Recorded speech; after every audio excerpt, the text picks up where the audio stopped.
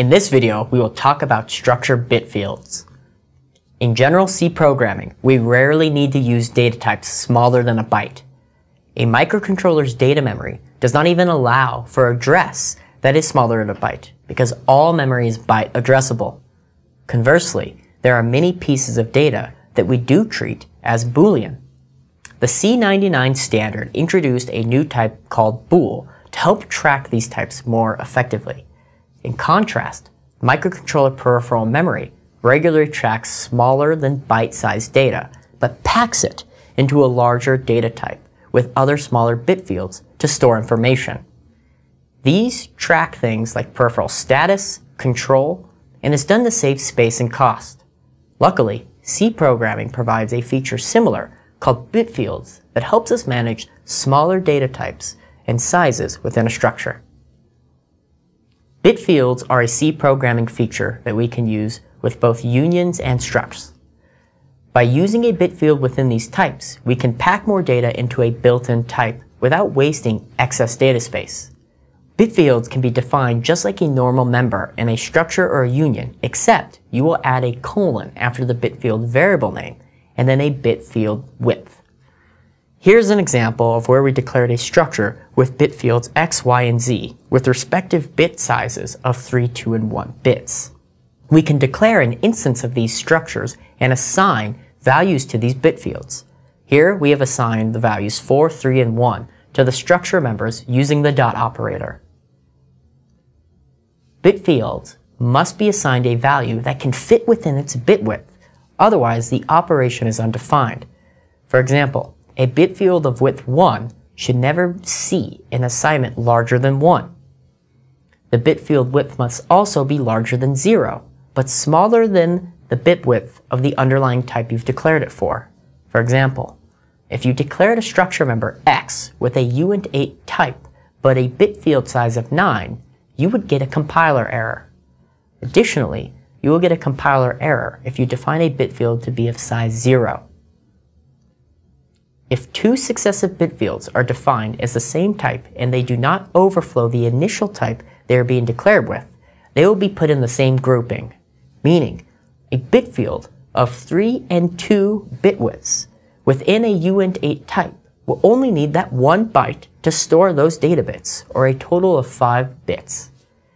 If there was a third bit field of width 1, then we would still only need that 1 byte to store this within a structure using bit fields. If we define this as a union with those same 3 bit fields, only the least significant bit would overlap with the 2 other bit fields. You can mix bit fields with other regular variable types. When you do this, the remainder bits in the initial type allocation will go unused. Additionally, the full member not defined with a bit field will be allocated at the next properly aligned location for that type. For example, say you defined 2 bit fields as uint8 and you use 7 of the possible 8 bits. Then you follow that up with a uint16 member definition with no bit fields. This will require the compiler to allocate 3 to 4 bytes depending on if the structure is packed or aligned. The packing of bits is analogous to the packing of a structure. Instead of allowing the compiler to align certain data types at specific memory locations, each variable is placed one right after another. This has 2 corollaries. First, this makes reading and writing to a packed data structure more difficult. There are more instructions needed to perform the unaligned access, and thus decreases our program efficiency. Secondly, this will increase our storage efficiency, meaning more data can be grouped together and result in the need for less memory. This concept is no different than in bit fields. We would pack smaller sets of data within bytes and words. There would be more overhead reading and writing to bit fields, but we would decrease the overall memory footprint needed for data if we pack these into smaller structures. It is possible your application may see a significant decrease in cost by either choosing a platform with less processing power or limited memory. Bit fields can also be directly added to enforce a particular alignment on the next member. This can be done by adding a bit field of length 0 with no name. This means the next member will be aligned to the next available memory region. You would use this as a way to help ensure a specific bit orientation or mapping.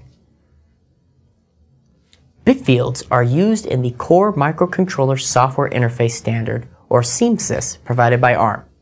Let us look at the program status registers that we discussed before. The program status register, or PSR, is made up of 3 separate registers. These include the APSR, the IPSR, and the EPSR. These registers have multiple bit fields that are smaller than the fundamental types. We can declare a structure overlay for these different registers with bit fields to simplify the interaction.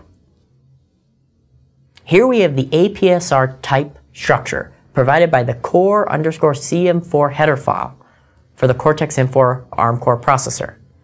You will notice that this is first defined as a union. This allows the programmer to read the register either as a 32-bit word using the W keyword or by individual bit fields using the B keyword. The bit fields have numerous single-bit widths that map to the negative, 0, carry, overflow, and saturation flags. Here, the designer added 2 bit fields for the unused or reserved sections of the register. They also added greater than flags near the bottom of the definition. To write to the register, the entire register can be written to by just using the dot operator and the W member. If you wish to write to the bit fields, you would need to use 2 dot operators. The first selects the bit field structure, and the second, the individual field we intend to write to. The APSR is not something you would typically be writing to. You may read from this, but you would first have to read the APSR from the core CPU register and then assign that value to an instance of the structure. Because this register does not live in the normal address map, you cannot create a structure overlay for that address. Instead, you need to use specialized inline assembly commands to read the APSR register. This uses a new compiler directive called _ASM. This allows us to write assembly code within our C program. We will cover inline assembly in more detail in a later module. Bit fields are useful for creating variable data sizes more dynamically than the typical built-in types from C programming. Additionally, it gives us an easy mechanism to interface with these fields without having to do our own bit manipulation. This is especially useful when working with a processor core, status register, or peripheral registers. Understanding how to manage and manipulate peripheral registers will be key to writing effective microcontroller programs.